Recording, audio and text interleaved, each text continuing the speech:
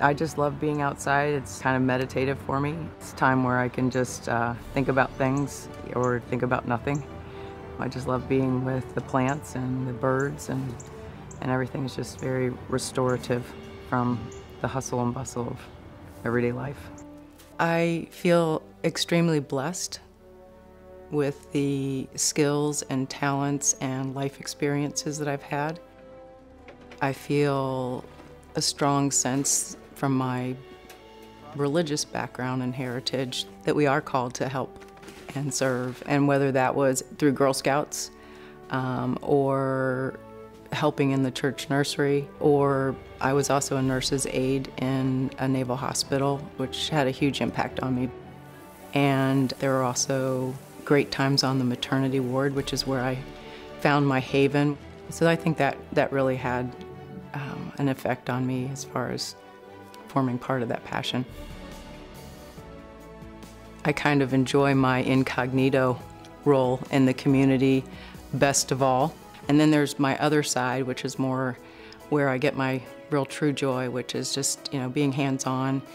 I just feel really strongly driven to make those in communities that I'm involved in be better. I really feel a passion for nurturing and teaching children. I believe that every child should have a good opportunity to learn and to be nurtured.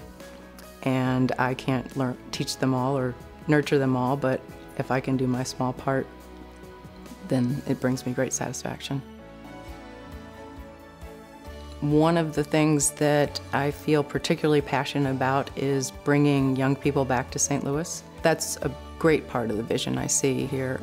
I think we have a legacy to preserve that's been handed down through generations with our art museum and our history museum and our zoo and our botanical gardens and the opera theater and just all these magnificent cultural institutions that history is passed on to us, and it's our turn to do what we can to make sure that they're viable into the future. I just think that St. Louis needs to be an attractive place to lure back either native St. Louisans or to be a place that people want to come. It's a little bit of an uncovered gem that we need to get the word out about. Variety, what I see in them is a real drive to thrive.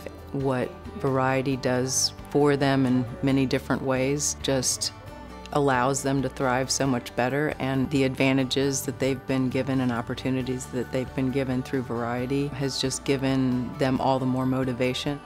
Their enjoyment of life is just a really special thing to witness.